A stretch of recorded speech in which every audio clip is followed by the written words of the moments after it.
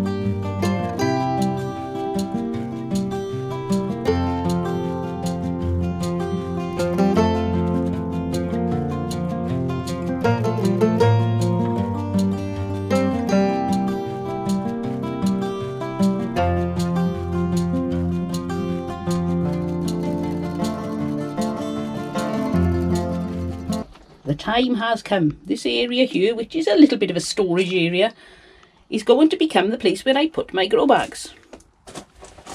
You can see all the essentials for having a drink down the garden at the end of a very hot and sweaty day. And so I have to clear this side now, and I'll show you what I do with my grow bags to beat them up and why I beat them up. Is it as bonkers as it sounds?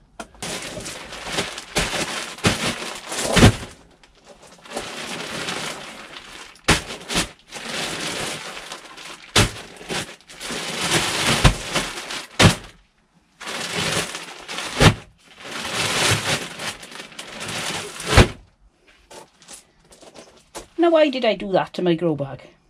Simple reason.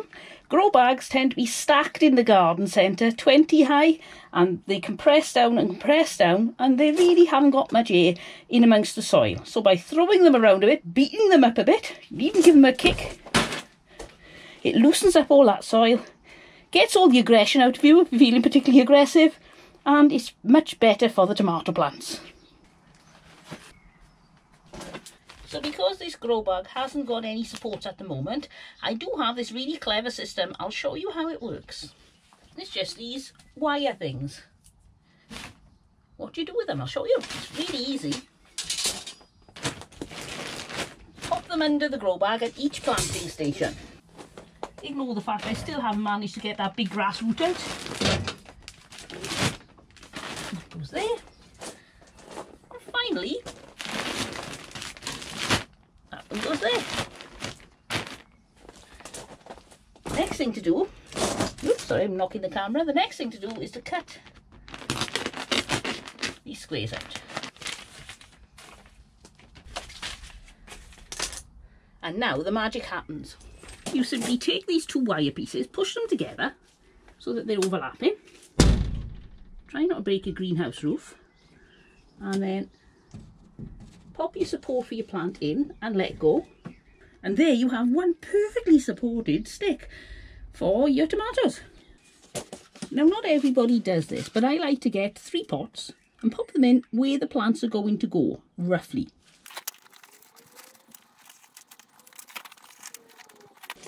It seems a bit odd, but when I've planted the tomatoes and I want to water these bags, you can end up a lot of the time with the water overflowing, going all over the floor. You've wasted the cans of water you've carried, and the poor plant isn't getting enough food. So by putting the pots in there, I can water the pots, and the water will go straight through to the middle of the bag instead of just the surface and then rolling off. Right, let's plant some tomato plants. So the 3 tomato plants that are going in this bag are Bashful, Doc and Dopey. I've given them a good water. You can see there's lots of water coming out of the underneath of them. I like to give the roots a good chance before they actually go into the grow bag, so they're not struggling as soon as they go in. They've got a bit of time to drink up the moisture around the plant before they have to have spread their roots into the grow bag.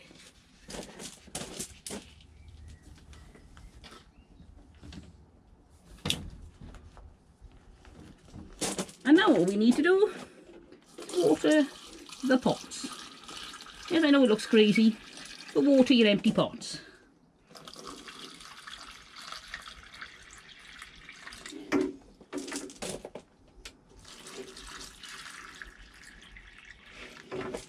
So here we have our tomato plants. There's Dopey, there's Doc, and there's Bashful. I'll pop a link below to the video that shows you why on earth we have some tomato plants named after the 7 dwarfs.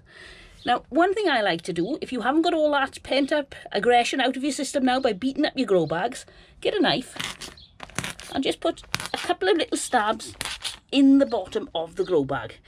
The chances are, if you're very careful with your watering, you'll never need it. But if you do accidentally overwater, rather than the roots sitting in all that wet, soggy mess and not being happy, it'll drain out. Good luck, little dwarves. Well, here's another project for me. We have our hammock up there behind the apple tree with all its beautiful blossom on. But it's nice to have somewhere to put a drink or a plate.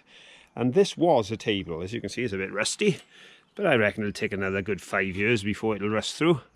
And it did have a glass top, but that's long gone, that's smashed. So I'm now going to make a replacement top, and I'm going to use these 2 offcuts from some work I did on some decking just below the seating area there under the conifer. There's a piece of decking that I laid. So come back in 5 minutes and I'll show you what I've done.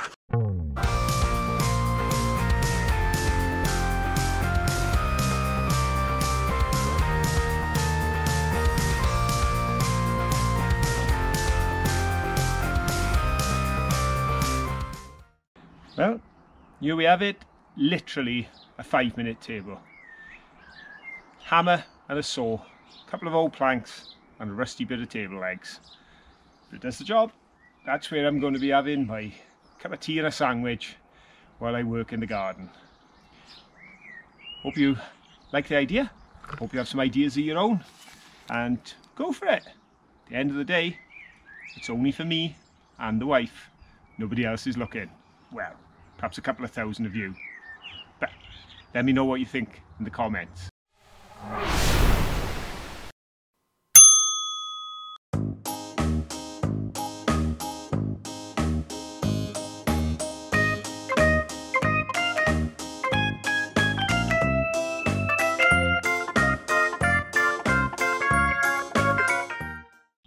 You may remember me taking cuttings of basil to make new plants for nothing. And this is the progress we've had. I popped the cuttings into my glass, and if you look in there, you can see all the roots. These cuttings are really healthy. Now, before I plant these out, I want to show you some I planted out a few days ago. This is one of the pots. I'm going to put this on my kitchen windowsill, and that way then, if I just want a little bit of basil, I can just pinch out the tips, which I'm going to do anyway because I want these to bush out. But that's not really enough because we eat a lot of vegetables, a lot of pasta, and I'm going to want much more basil than that. So this little pot isn't going to do it for me. So I'm going to use this size pot. I'm going to put 3 plants in each pot and get the roots really nicely established in the soil now because they're in water at the moment. They need to get a grip on the soil. And then I'm going to plant out an area in one of the beds in the garden so I can have lots and lots of basil. I can use it in cooking. I can make some pesto. Ooh, anything I want because it's not costing me anything. Now I should show you Monkey at this point. He wants to send a message to everybody. He says that he feels he is a social influencer, which is what they call somebody on YouTube who has an effect on people and they look to them for advice sometimes in difficult times. Now, Monkey Panda has decided that he should start wearing a face mask and gloves when he's out and about, just so he can be an example to show you all just how stylish you can look when you're wearing your personal protection outfit. He's got little pairs on here, and a pair of marigold gloves that had a hole in now has been converted into some nice gloves for Panda to protect his hands too. Right, so let's fill this pot. Not too full and not too compacted. Now let's get all these lovely basil plants out and have a look at them. Oh, there's just a little one. He's not doing so well. He'll be okay though. Right, now if you're going to do this like me, don't take too long, because it's not a hot day here, but if it's a very hot day in your greenhouse, these are going to shrivel in no time. And then use my very special implement, which is my finger, make a hole, put that one in place, and then another one over here. And finally, ooh, that's a long one, over here. Now that is going to be sticking up too far, so I'm going to be really drastic here. Snip the end off, pop him in, and then top up with soil.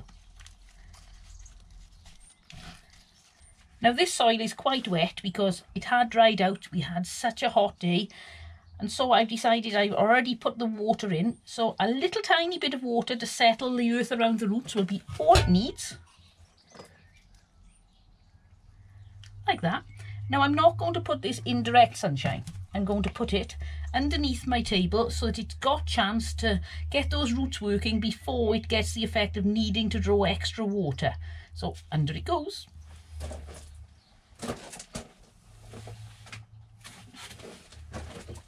And let's do another one.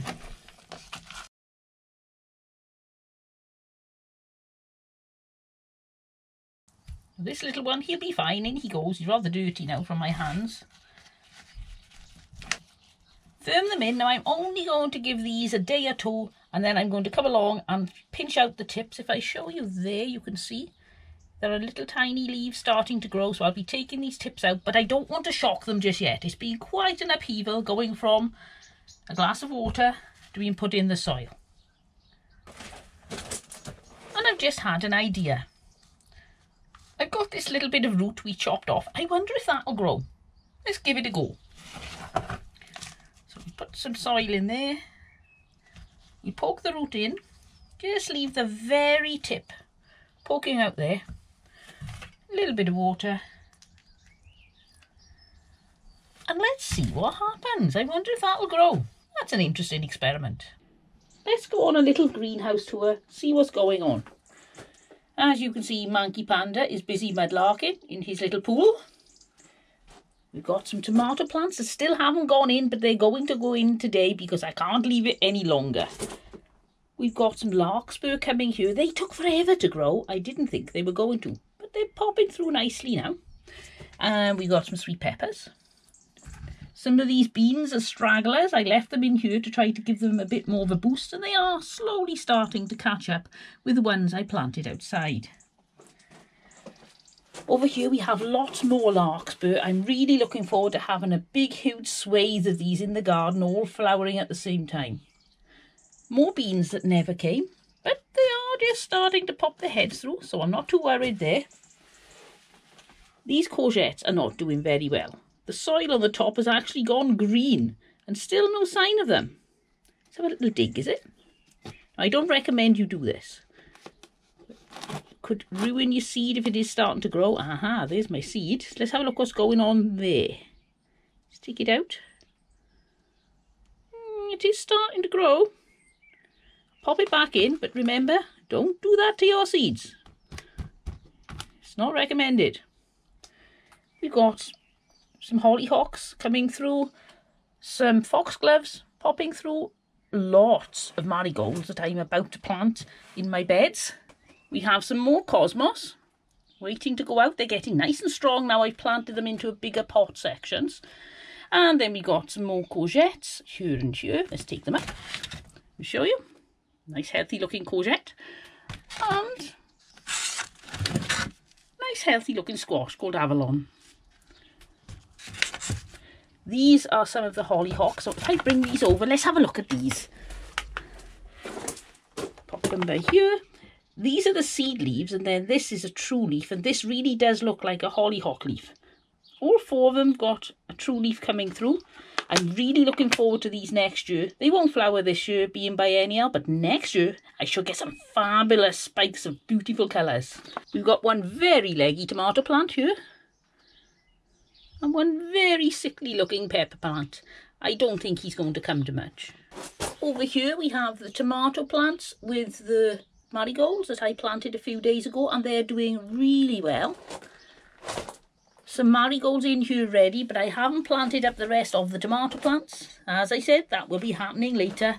We have a few more marigolds nicely grown on there, a good size. They'll be going in here. And that's what the kitchen garden is looking like out of the greenhouse. Let's go and have a look. Here's the bed you saw us planting last week on top of the compost heap.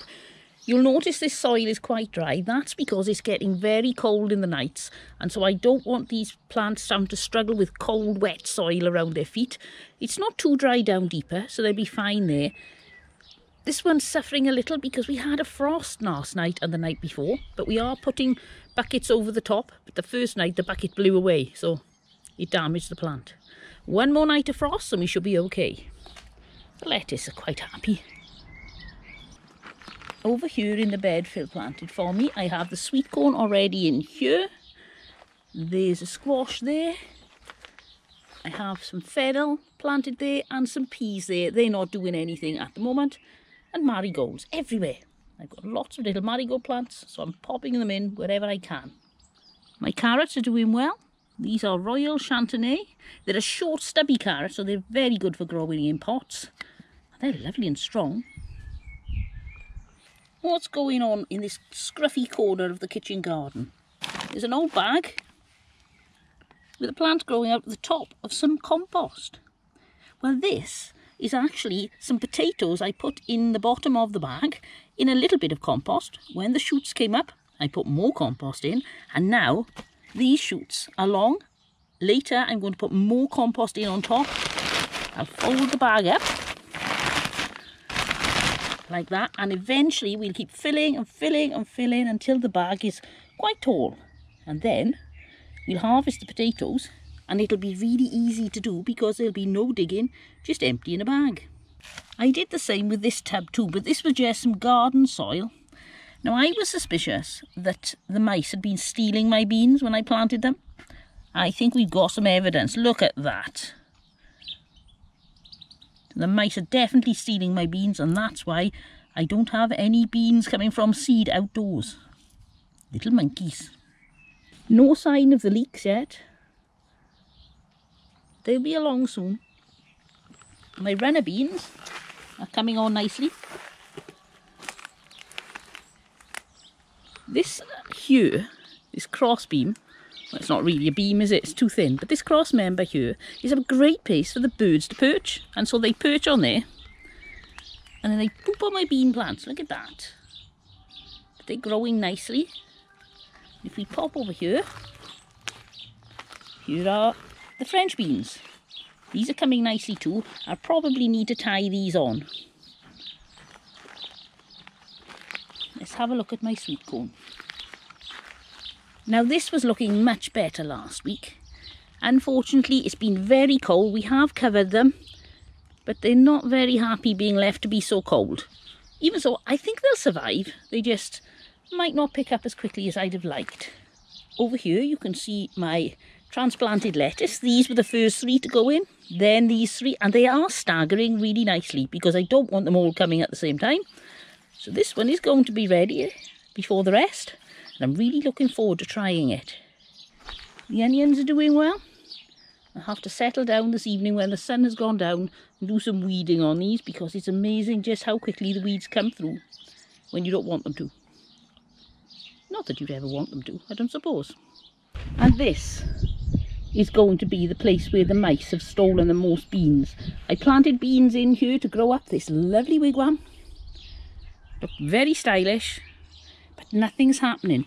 I have this bean that I planted from a tub, and in the middle, because it was looking so bare, I put this chive, and I put some marigolds and some lobelia around the edge to look pretty.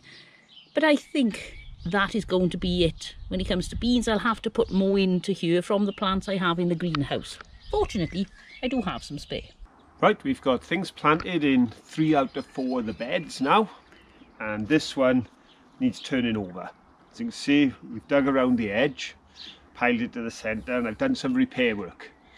Now, it's interesting that this corner, that piece of timber is virtually brand new. Look at that piece of timber. Because that is an offcut from where I put the new fence panel up, and then reused all the timber from there after the storm to do repairs. But over in that corner, the block I've used there is over 20 years old. So whether it's an offcut from a few weeks ago or whether it's something you've had for 20 years in the garden, it makes no difference. If it's usable, use it. That's what I say. We could do with some repairs on the boards, but I've run out of boards, so we've just had to make do with the rotten timber. So let's turn this over now, and then Caroline will have access to all of her beds for planting. So I better get on with it, come back and have a look when it's done. Right, there it is, last bed done. Last of the weeds out. Well, not really. That lot has come out of that bed, but there's probably plenty more going to pop up from time to time. But I've certainly given Caroline a head start by removing all of those. Dug down 2 spades, aerated the soil, the level has come up, it's all ready for planting. Somebody was asking for the names of the plants in my garden. Now, I can't remember all of them. I do remember some, and these, Virginia, these are elephant ears, we call them. They've got a lovely pink flower on, but this one unfortunately was buried underneath the tree, so didn't have much light for the last year or 2, so hasn't really flowered this year. I'll probably try taking some cuttings off these, ready for next year, to have some nice fresh looking plants. Here we have lots of wildflowers and my daffodil leaves that have been cut off now. More cosmos in the garden. And here we have a lungwort or a pulmonaria. They call them that apparently because the leaves have spots that look like lungs if you were to look at lungs. Not a very pleasant thought, but they do have a really pretty delicate flower which doesn't look much in the height of summer. You wouldn't even notice it, but in the spring it's a real welcome piece of colour to tell you that the weather is getting better. This here is sedum. It's a succulent, almost feels like cabbage, these leaves, but I wouldn't eat them. They have a pink flower on, I think August, September these actually flower. They can be a bit floppy too, so I'll probably stake these at some point. And in the cage is the wild crazy daylily. That loves my garden. You split them and within 2 years they're like this. They're huge. So I'll be splitting that one again in September. But that is going to be beautiful when it flowers. These are euphorbia. They're very pretty with their delicate flowers. But if ever you have them in your garden, be very careful. Because when you snap them, a milky fluid comes out that is really, really acidic and will burn your eyes. You could even end up in hospital. So take care with these things. I'm slowly trying to eradicate these from the garden because I don't like them. Here we have our rhododendron that I've trimmed. As you can see, the flowers are going over now. There's this palm. I have no idea what this palm is called. I always cut the pointy bits off. I know it doesn't look pretty, but if I show you here, these are really savage pointy bits. They'd easily have your eye out. So I'm sorry, the plant has to be chopped, and I've been doing it for years, and it hasn't affected it at all. They just go a little bit brown on the ends. There's a bee visiting the Aquilegia. I think some people call these granny's bonnets. Don't disturb the bee. And that's what they look like underneath. Very pretty. And this, I think they call it a flame bush or burning bush. And this has like plumes of yellow flowers come out, which are a real contrast to the leaves. It's a bit of a monster though. I cut it down to the ground every few years and it comes back up with a vengeance. I'm not sure what these are, but they're very pretty. And there's a little hoverfly. Let's have a look at our pears. Oh, they're coming nicely now. Our first year to have pears. I put my hand there. Oh, mind that leaf. You can see the size on that pear. He's coming along nicely. This year we call snow on the mountain. It copes with extremely dry soil, which is why it tends to grow in the walls. Again, I don't know what the real name for it is, or the botanical name. And we have some pansies. Here I have an eryngium. This is really prickly, so I'm not going to touch it. That has really interesting flowers. I'll show you when it comes out. And we got a big, huge poppy here. The flowers on that are quite impressive too. This is London Pride. Very delicate and fluffy flowers. It's great for ground cover. As you can see, not many weeds could get through that. Then a few little annuals I popped in. These are my pinks. They're very dry here. So I'm going to take some cuttings off these from the bottom. Chop this around here so this nice fresh looking bit will still be there. And the rest will be cleared, and this can grow down then the way it used to be, all green all the way.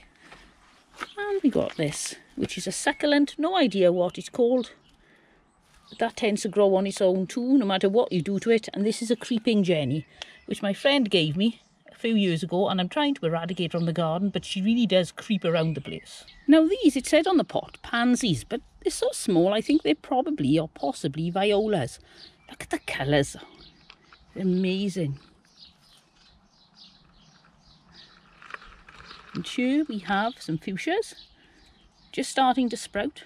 I massacred this bush, chopped it right down, you can see, but it's still quite happy. Lots and lots of little sprouts coming all over it. In another week or so, these will be big, huge yellow candelabra shapes. Absolutely stunning, but then it just goes a bit miserable and sickly looking after that. But it's well worth tolerating for the show it gives me in a few weeks' time. Oh, there's a thrush in the tree. I think it must be a baby one. Certainly not afraid of us. He's going to fly. There he goes. Right. And finally, I'm going to show you my azalea. Now this is quite bright, seeing it like this, but next week when I show you, when this is opened out, it is absolutely amazing. This is like a luminous orange or coral colour inside, and is stunning, but unfortunately in the wrong place. I wish I'd planted it further back over there, because now it overhangs the lawn. I don't really want to cut it, so it's a choice. Do I cut it or do I move it? I don't want to move it in case it dies. I'll have to think about that one. Oh look, just realised it's open up there. Isn't that beautiful? And there. This is a real treat when you see it all in blossom. Well, it's time for me to have a nice cuppa now. I've done my bit, and hopefully you've enjoyed going through the garden with us as we've created opportunities to grow more stuff and seen what's already growing. If you have enjoyed it, don't forget, give us a thumbs up. And best of all, share it with others who you think would enjoy it. And of course, make sure you come back again to join us.